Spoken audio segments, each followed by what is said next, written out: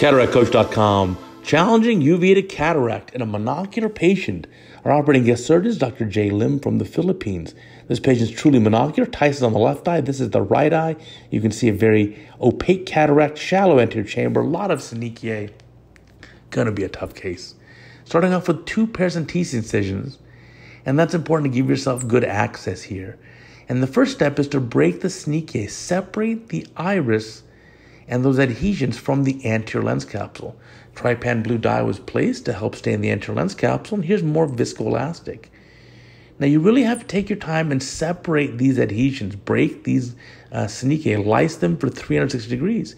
Now sometimes you can use a blunt instruments like that spatula to separate them, but if they don't, you may have to use these sharp scissors. Now careful here to just cut the fibrotic bands. Don't penetrate or puncture the anterior lens capsule. And so now an extra paracentesis incision can help provide even more access. And now a bimanual approach. In the right hand, these micro scissors, or the forceps, in the left hand, the micro scissors, and going around here to cut off these fibrotic areas of attachment. There's even like a pupillary membrane there. And by cutting this off, we'll be able to free up the iris from its adhesions to the anterior lens capsule. Now, this patient had a very tremendous amount of prior uveitic issues, a lot of inflammation in the eye, a lot of synechiae formation, a lot of cataract formation, obviously, very opaque. All of this up until this point is simply to break the synechiae, to lyse the adhesions. And now you can see it's nice and freed up, and you can go through the various paras, 360, and separate that. The main incision is going to be made now, and that's going to be the main incision for phaco. And here comes a pupil expansion device, so a pupil ring. Now, many different designs of these are available. This looks like one that's made out of PMA, and that'll be placed into this injector and placed in the anterior chamber.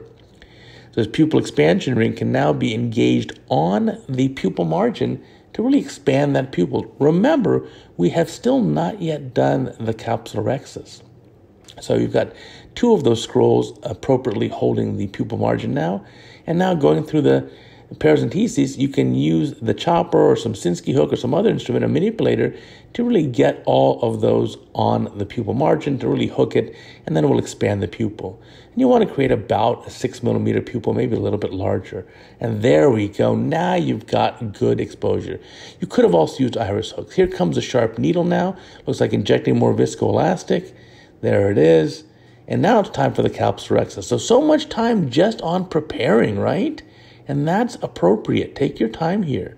So started the rhexis here by poking with the needle and now using the forceps. We want to make a sufficiently large rhexis. Typically, the iris tends not to stick to a hydrophobic acrylic IOL.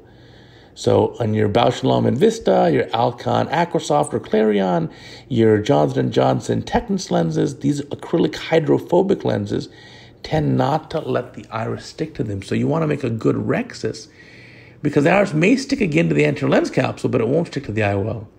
So now once we have that big rhexis, a 5 millimeter rhexis, the nucleus can be removed. And this patient is, of course, on the younger side. So while this lens is relatively opaque, there's not a tremendous amount of nuclear density. Just take your time and be cautious in removing the lens material. And so there it comes out of the eye pretty easily. And now you can clean up the cortex and remaining lens material with the eye probe. So in these uveitic eyes, sometimes you may find that there's more cortex that's adherent. You may find that there's weaker zonium support.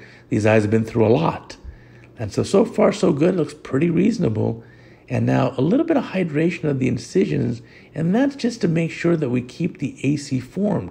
So when we're doing the bimanual cortex removal like this, you're not going to lose a lot of fluid coming out that main incision. So I like that preemptive hydration of the incisions just to aid in that regard, to make your system a little bit more watertight. Here comes the IOL going inside there. It looks like a 3-piece lens. And so it's going in 3-piece acrylic. Looks like a hydrophobic acrylic. Good choice. And that lens, of course, can be placed in the capsular bag. And that'll be placed very easily. And again, the iris will tend not to stick to that IOL optic.